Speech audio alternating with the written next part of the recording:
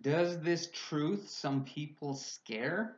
But the law of inverse square should demolish any trace of the notion that there's space. See, when there is a source of light shining in the dark of night, as we move from it away, it diminishes, I'll say, and in fact accelerates the above law states. That means it takes very little distance to that light down whittle until it cannot be seen. And now here is what I mean. That means that the sun and moon must be local.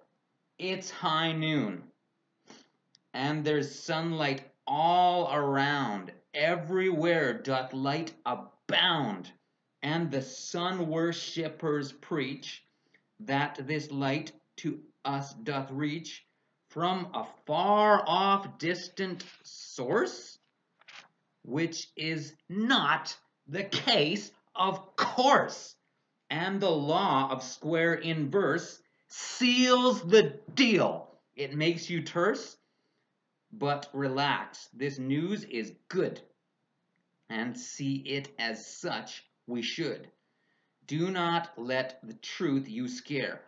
Busted is the globe, the snare is the sun up in the sky. Outsmart God in vain we try.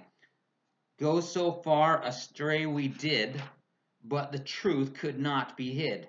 People, that's a local sun. Get on board, go flat, it's fun. And in fact, it's like a dream, though it's scary, so may seem. Yes, there is affliction, sadness, but I'll take it over madness. And sun worship is a lie. No way they can that deny. And I didn't even say that it blows the globe away. Even more, they say a star is more distant and by far, and that inverse square law blasts. No more globe, the night is past. Come into of truth the light. No more blinded by that blight. Anyway, I invite you to acknowledge this is true, and then pass that truth along. There is nothing with that wrong.